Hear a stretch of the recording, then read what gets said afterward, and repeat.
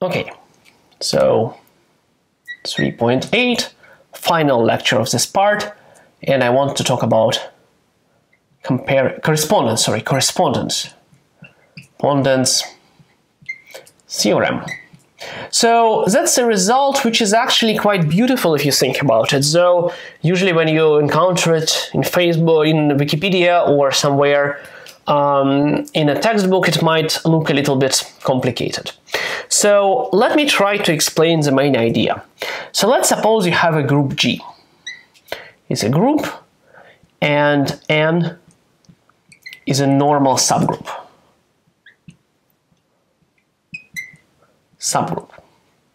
So then you can draw this poset of subgroups, and you have G, you have identity, the smallest subgroup, the biggest one, and you have N somewhere in between.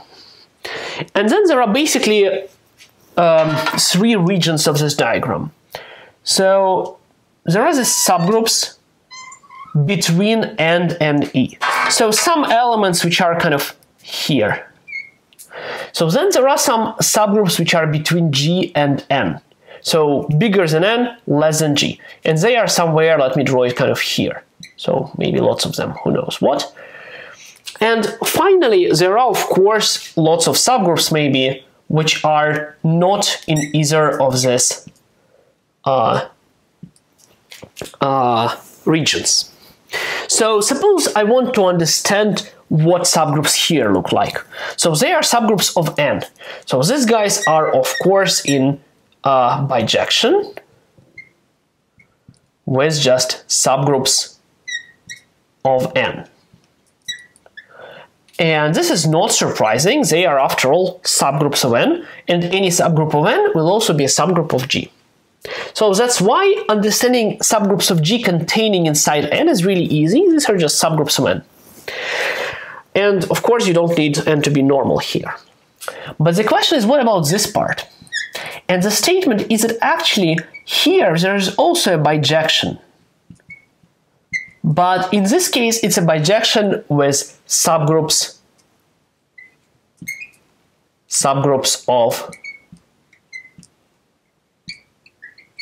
of factor G over N. So you can basically factor your group by N, and the whole diagram of subgroups will be shrinked. So you forget about this part, which is not surprising. Everything inside N goes to zero, sorry, identity. And you can forget about everything which is not containing N, it also goes to identity.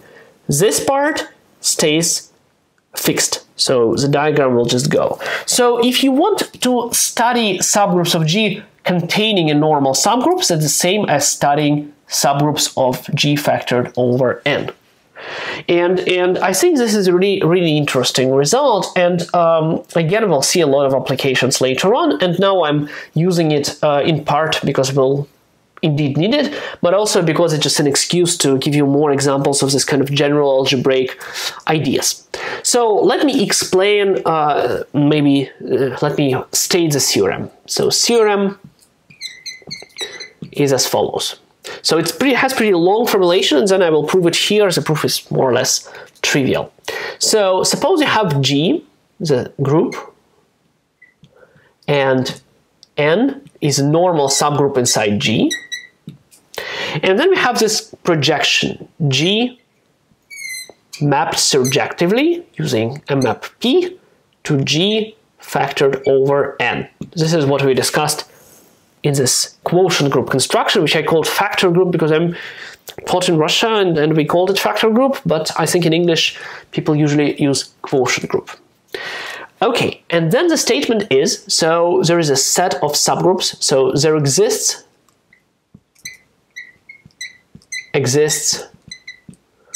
a bijection between, and then there are two sets. On one hand side, you have subgroups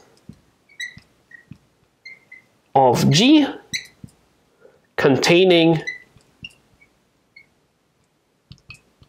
N.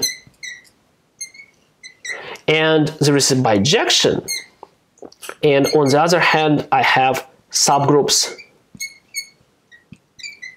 of G factored over N. Okay, so let me call this bijection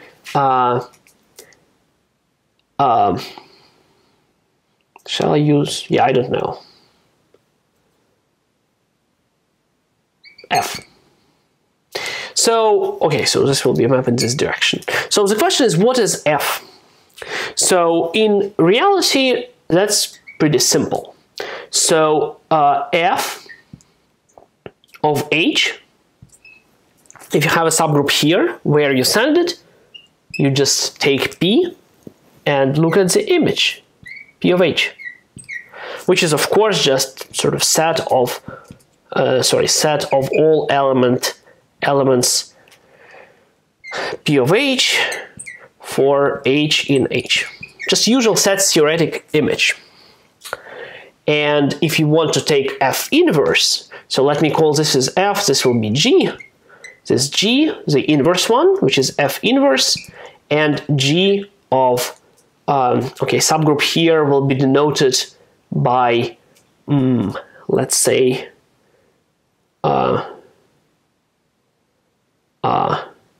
H, A, B, C, D, E, F, G, H, I, G of I will be P inverse of I. So this is of course a set of all elements G in the group such that P of G is inside I. So that's what the maps look like. You take subgroup, you send it to its image. So you have subgroup here, you send it to, you apply P to all its elements, you get subgroup here. You take a subgroup here, you take pre-image, you take all elements coming from G which go there. So basically take union of all cosets of all elements which correspond to this subgroup elements, and you take the pre-image. So then this bijection has properties. So also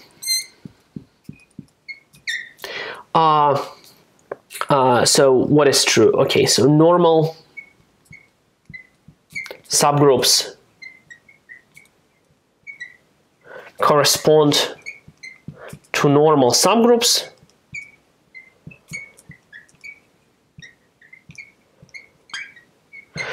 that is one quantity. The other quantity is that the orientation is this bijection preserves order.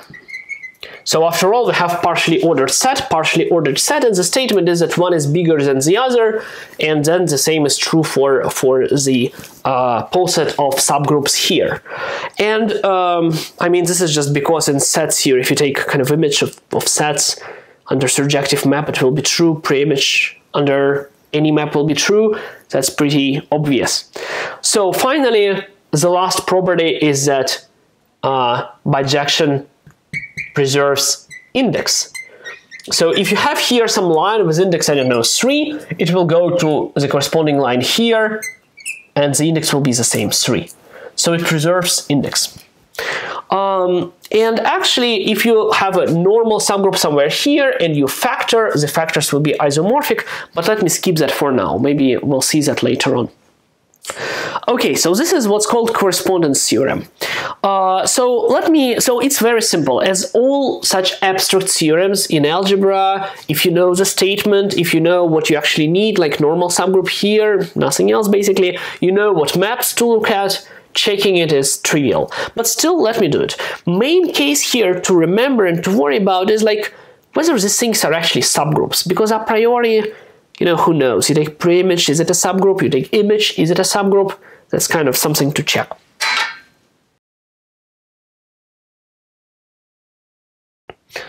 Okay, so let's start proving it. So we have the surjective map, G goes to G factored over N, and you have here the subgroup of G containing N. So first statement is that P of H is a subgroup of G factored over N. Okay, let's take two elements there. So it is called P of H, and so it contains all elements which are in the image of H. So let's suppose that you take two elements. So you have P of H1, P of H2 are two elements inside P of H, where H1, H2 are in H. So then you can multiply them, and of course their product is just this.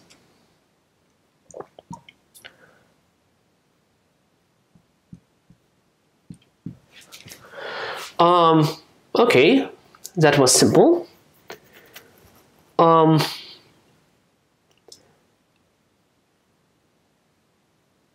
So next, yeah, and of course all other axioms, I mean identity is there, and the reason why identity is there is because P of identity is identity, so that's why it's P of H. So identity is inside P of H. And so P of H is a subgroup. Okay, so what does it look like, by the way? So you have H and it contains N. So if you draw your picture, you have, you know, G, then you have this normal subgroup N, and then you have some bigger subgroup H. And then it's really easy to see that if H contains some element G, it contains the whole coset Gn, because, I mean, it contains N and it is a subgroup. So basically H is a union of cosets, and P of H will be just a group where elements correspond to these cosets. That's basically the idea. Okay, so then this is kind of first part. So second part is that if you take a subgroup I is a subgroup inside G factored over N, then you can take P inverse of I. So this is definitely some subset, and this is a certain, so basically this is union of cosets which are in I. So I remind you that elements of factor groups actually label cosets, and I are certain cosets, and you take union of cosets as subsets of G. So why it is a subgroup? I mean, imagine you have two elements there, G1, G2. So then you know that P of G1 is inside I. You know that P of G2 is inside I, and then certainly P of the product is inside I. So that's fairly simple. Okay, next I need to prove that these bijections are that these bijections are mutually inverse, and that's slightly less trivial. So let me erase again this part, and I will finish this proof. Okay, so I remind you that P is this map from G to G factored over N is surjective. But then there is this just set theory fact. So if you take I, a subset of the image, so you can take P inverse of I, that's a preimage of a set, and then you can take P of P inverse of I, and this is just I. So basically you take all elements which go to I, and then you take their image, you will get I, and the reason why you get I is because the map is surjective. So there is no element in I which basically doesn't have a preimage, and so this is kind of obvious from surjectivity of a map. But the other property is slightly less trivial. So if you take P inverse of P of H, and we want to understand why this is actually the same as H. And of course, the problem is that if you have, you know, set, which is in this case maybe G, and then you have this H, and then you have this G over N, so you send H somewhere, and you get its image, P of H. But who knows, maybe some elements outside of H also goes there. You will take preimage, you will get something bigger. So a priori, it definitely contains H, but it might not equal to H. And so this is kind of a tricky part. Also notice we have not yet used that the subgroup actually contains N. Because so far, I mean, you can still take the image of a subgroup, it will be a subgroup here. You can take pre-image, it will be a subgroup here. This statement is just set theory. So I have not used that exactly. So now I'm going to use it. And the reason is actually quite simple. So why this cannot happen? So just because if you have H and you have N, then you can just compute pre-image. So image of H will be a set of cosets which in union give H. Pre-image will return you H. So let me just write it down. So H is equal to the union, and actually this is a disjoint union. There is a usual notation for it. If you have a collection of sets which don't intersect pairwise, you can say disjoint union of cosets H times N for H inside H. So of course you don't take all of them because some of them will repeat, but after all you will get a disjoint union of cosets. And so then basically you can easily understand that P of H just consists of images of these elements corresponding to cosets, and pre-image will return you back H. So let me maybe prove it slightly more carefully. So let's suppose I want to prove the other inclusion. Let's suppose that I have some element G inside P inverse of P of H. And what it means P of G equals to P of H. Okay, and what that means? It means that there exists some element H in H with the property that P of G equals to P of H. But that, of course, implies that P of G H inverse is identity.